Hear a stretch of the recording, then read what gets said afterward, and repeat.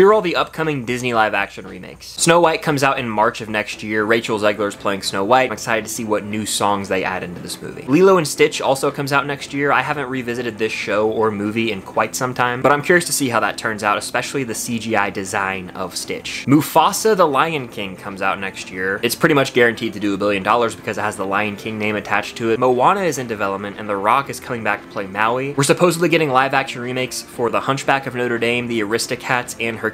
Of those three, I'm the most intrigued by Hercules. Who the hell are they gonna have in the live-action cast? Whenever that news drops, the internet will be on fire. Some of the current live-action remakes are also getting sequels, notably Aladdin 2, The Jungle Book 2, and Cruella 2, which I hope is more of a straight-up retelling of 101 Dalmatians, which would make sense based on how Cruella wrapped up. Robin Hood, Bambi, and The Sword and the Stone are supposedly all in development, as well as Tink, which is going to be a straight-up Tinkerbell movie, and it's speculated that The Black Cauldron might just get a live-action remake as well.